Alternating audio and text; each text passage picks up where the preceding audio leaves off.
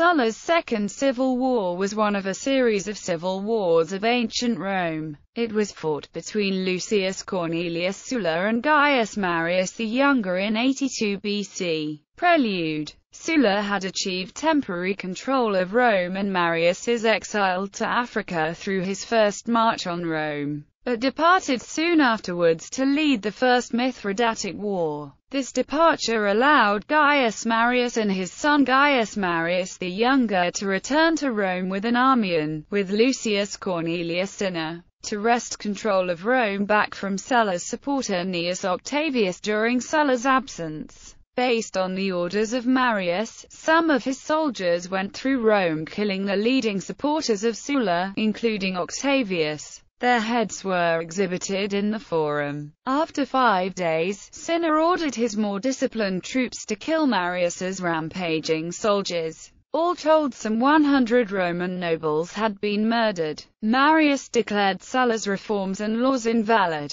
officially exiled Sulla and had himself elected to Sulla's eastern command and himself and Cinna elected consuls for the year 86 BC. Marius died a fortnight after and Cinna was left in sole control of Rome. Having managed this achievement, the Marians sent out Lucius Valerius Flaccus with an army to relieve Sulla of his command in the east. Flaccus had been given as second-in-command Gaius Flavius Fimbria, an individual that history records had few virtues. He was to eventually agitate against his commanding officer and incite the troops to murder Flaccus. In the meantime, the two Roman armies camped next to each other and Sulla, not for the first time, encouraged his soldiers to spread dissension among Flaccus' army. Many deserted to Sulla before Flaccus packed up and moved on north to threaten Mithridate's northern dominions. In the meantime, Sulla moved to intercept the new Pontic army and end the war at Orchomenus. Course. With Mithridates defeated and Cinna now dead in a mutiny, Sulla was determined to regain control of Rome. In 83 BC he landed uncontested at Brundisium with 3 veteran legions. As soon as he had set foot in Italy, the outlawed nobles and old Sullan supporters who had survived the Marian regime flocked to his banner. The most prominent was Quintus Caius Aelius Metellus Pius, who had gathered legions in Africa and, with Marcus Licinius Crassus who had raised troops in Spain, joined Sulla soon after his landing in Italy. The consular Lucius Marcius Philippus also joined Sulla and led a force which secured Sardinia for the Sullan cause. Here is also where the young Gnaeus Pompey first comes into the limelight. The son of Pompeius Strabo, he raised 3 legions in Picenum in, defeating and outmaneuvering the Marian forces, made his way to Sulla. With these reinforcements Sulla's army swelled to around 50,000 men, and with his loyal legions he began his second march on Rome.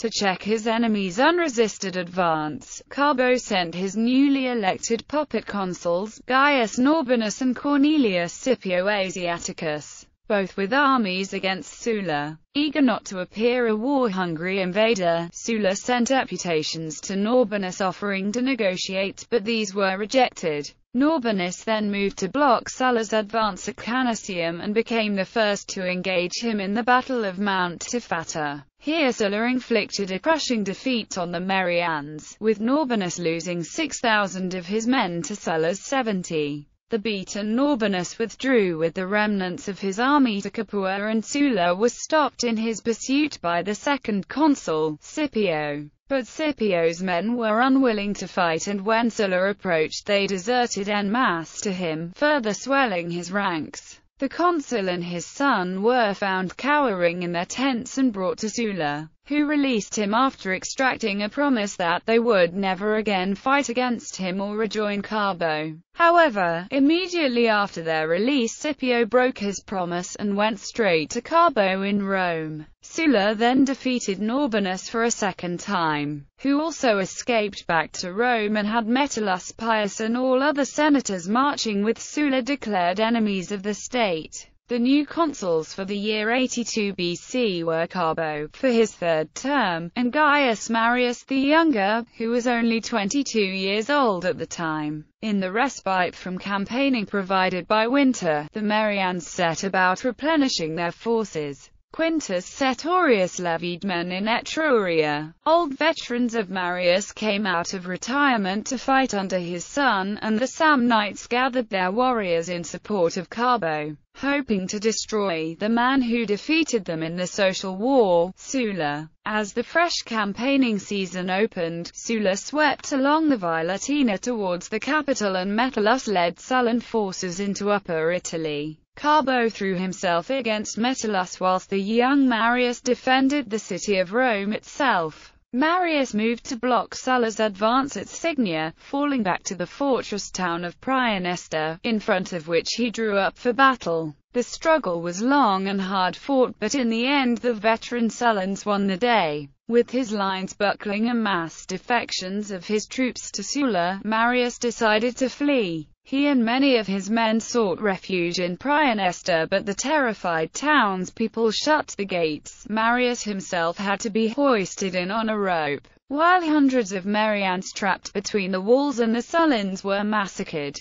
Sulla then left his lieutenant Lucretius Ofella besieging Praenesta and moved on the now undefended Rome. Upon his defeat, Marius sent word to the praetor Brutus Damasippus in Rome to kill any remaining Sullan sympathizers left before Sulla can take the city. Damasippus called a meeting of the Senate, and there, in the Curia itself, the marked men were cut down by assassins. Some, such as Lucius Domitius Ahenobarbus, were killed on the Senate steps as they tried to flee, and the Pontifex Maximus, chief priest of Rome, Quintus Mucius Scaevola, was murdered in the Temple of Vesta, and the bodies of the murdered were then thrown into the Tiber. As Sulla surrounded the city with his troops, the gates were opened by the people and he entered unresisted, taking Rome without a fight. The remaining Marians having fled, the city was his, but Sulla did not spend long in Rome before he once again set out with his army. Around the same time Sulla was defeating Marius, Metellus was facing an army led by Carbo's general Gaius Carrinas, which he routed, and Carbo, with his superior force, after hearing of the defeat at Praenesta, withdrew to Arminium. Sulla then won another victory at Saturnia, followed by his defeat of Carbo at Clusium. Having taken and looted the town of Sina, Pompey and Crassus then slaughtered 3,000 Marians at Spoletium,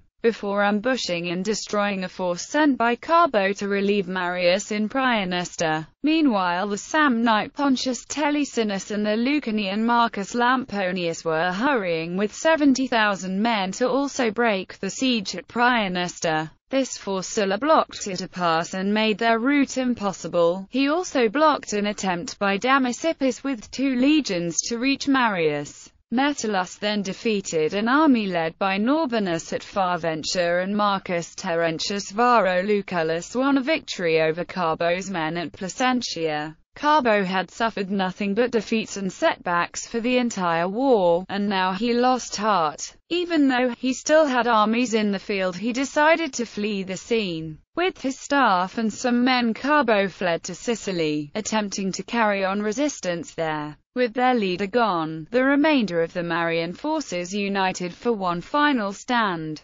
Damasippus and Carrinas joined their men with the Samnites and Lucanians and marched on Rome. At the boundary of Rome, the last decisive battle of the civil war, the Battle of the Colline Gate, took place. Sulla eventually emerged victorious, having left 50,000 dead on the battlefield. Carrinas and Lamponius were brought to Sulla the following day and executed. Sulla subsequently entered the city as a victorious general. A meeting of the Senate was convened in the Temple of Bellona. As Sulla was addressing the senators, the sound of terrified screams drifted in from the Campus Martius. Sulla calmed the senators by attributing the screams to some criminals that are receiving correction. In reality, what the Senate had heard was the sound of 8,000 prisoners who had surrendered the previous day being executed on Sulla's orders. None of the captured were spared from execution. Soon afterwards, Sulla had himself declared dictator, and now held supreme power over Rome. When the starving people of Praeneste despaired and surrendered to Ofella, Marius hid in the tunnels under the town and tried to escape through them but failed and committed suicide.